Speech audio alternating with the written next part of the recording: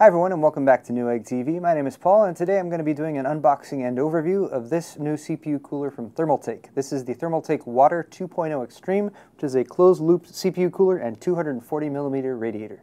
Here's a closer look at the box. In case you're wondering, the part number is CLW0217.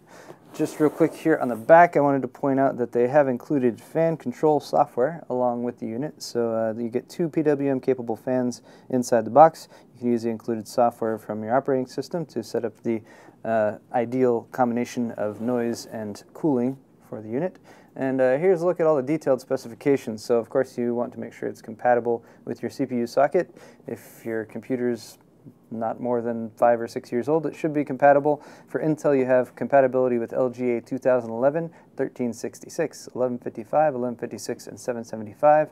For AMD, you have FM1 compatibility as well as all of the AM2, AM2 Plus, AM3, and AM3 Plus sockets. Water block is made of copper. The pump has a motor speed of 2800 RPMs, plus or minus 150, 12-volt rated voltage, current 220 milliamps. Dimensions of 120 by 120 by 25 millimeters, and this is for the fan we're talking about now. Speed can range from 1200 to 2000 RPMs. Noise level of 27.36 decibels. Rated voltage of 12 volts. Rated current of 0.5 amps. Max airflow of 81.32 cubic feet per minute. And the connector is a 4-pin, which is necessary for the PWM controls.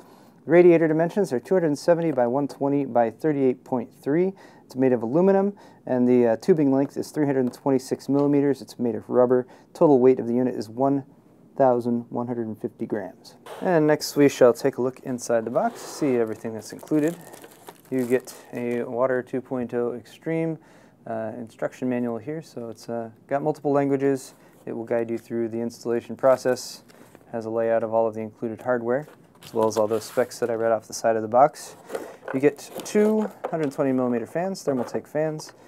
They have braided cables, 4-pin connectors there on the ends. They have white fins and a black housing. Next up, here's the radiator itself.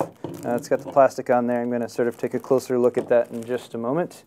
Here is the included disc with your Water 2.0 Extreme fan control software installed on it. Well, not installed, but on the disk. You install it on your computer. Here's all your mounting hardware. I'm going to organize those in a sec and sort of give you a basic idea of how to set the whole thing up. Then finally you get your Thermaltake warranty information. So here's a look at the accessories that are included. First off, in this baggie you have some longer screws with washers, and those are for actually mounting the fans to the radiator. Apart from that, we have some back plates that are these plastic ones. The one on the left here is for Intel sockets, except for socket 2011, because that one has a universal mounting plate on it. And this one here is for AMD sockets. Each of those have sort of matching retention rings right there with some teeth on them. For the purposes of a demonstration, if you have this behind your motherboard, you're going to take these metal plugs, 4 of them, and in the appropriate holes you will punch those through. And that will give you some actual threading there to mount the screws to. Now you have these thumb screws right here, and that's where you're actually going to attach them. For the purposes of demonstration, I'm going to use this piece of foam to simulate a motherboard. There we go. And then once you have that attached to the back of the motherboard, which you do by virtue of these little adhesive strips, like so. There we go. And then from that point, you will actually go ahead and mount the water block. Now the water block here has a protective plastic on it, so you do want to remove that, but it has teeth all around the outside. So you actually put this ring on there first, just sort of setting it in place. The water block goes on top of that, and then this bracket, you will punch that through and twist it to the side so the teeth engage. Once that is positioned in there, the actual retention ring on the bottom will snap onto that bracket and sort of hold the water block in between them, and then you can use the screws to go mount down through there and into the threading on the metal grommets. Now one last thing that you do need to make sure you do before that is actually take these little plastic bits. These will be necessary no matter what socket you use. You snap them together on either side of this retention ring, like this. And bear in mind that they can be twisted one way or another. And depending on which way you twist, well, actually I'm doing it backwards here. There we go. So depending on which way you twist it, you will notice that there are some, there's actually some writing there on the outside. So whichever writing is on the outside will tell you which socket you have it set up for, and if you do have it for the wrong socket, just twist it around like that and that will position it correctly. So for instance, right now this is for LGA 1155 or 1156. If you flip it around to this side, it's set up for 1366, 2011, and or AMD 2 or 3. And finally, here is a closer look at the radiator unit itself. Again, radiator 270 millimeters lengthwise, 120 millimeters wide, 38.3 millimeters thick.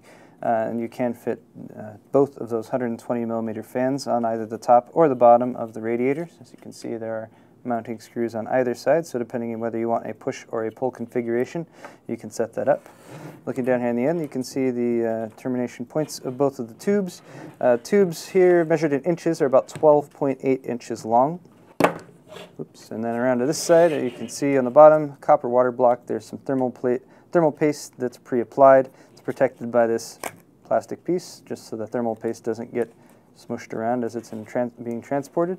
Around on this side, when it's installed, you'll be able to see that Thermaltake WATER 2.0 logo. And then you have some cabling coming out of here. You have a single 3-pin connector, and you'll plug that onto your motherboard, and that will provide power to the entire unit. You have 2 4-pin power connectors right here. Those are where you will plug in your 2 fans. In particular, if you want to make use of the fan control software, then to enable that, you actually have a little USB 2.0 header right here, so you can route that over to a USB header on your motherboard, and that way your operating system will be able to recognize the unit and make use of the fan control software. And that's going to wrap it up for this video. Once again, this has been the Thermaltake WATER 2.0 Extreme closed-loop liquid CPU cooler with the 240 millimeter radiator. I'm Paul with Newegg TV. If you enjoyed today's video, please head over to our Newegg YouTube channel. You can find more videos just like it. Thanks a lot for watching, and we'll see you next time.